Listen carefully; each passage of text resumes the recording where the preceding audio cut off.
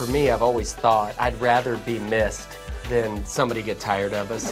Chip and Joanna Gaines on the record and revealing the real reason they cut the cord on their HGTV show.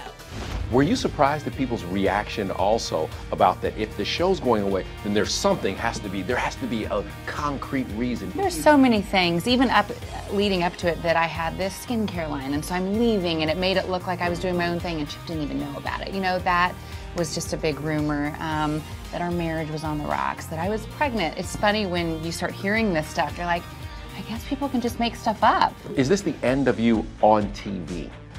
And I think we have no idea. I think, you know, we finish filming season 5 the first week in November. We have 5 reveals left, and we are really loving every minute that's left. We just love our crew. We've loved the show.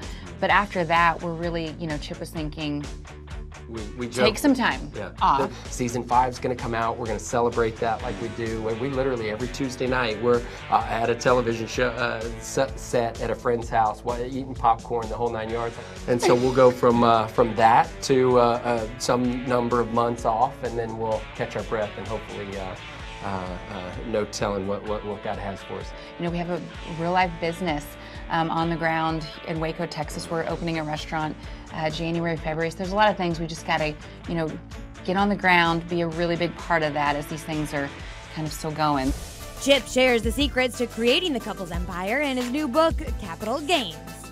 As you read this book, what will people learn about your journey? Yeah, that it wasn't easy. You know, it was not a single easy thing about it.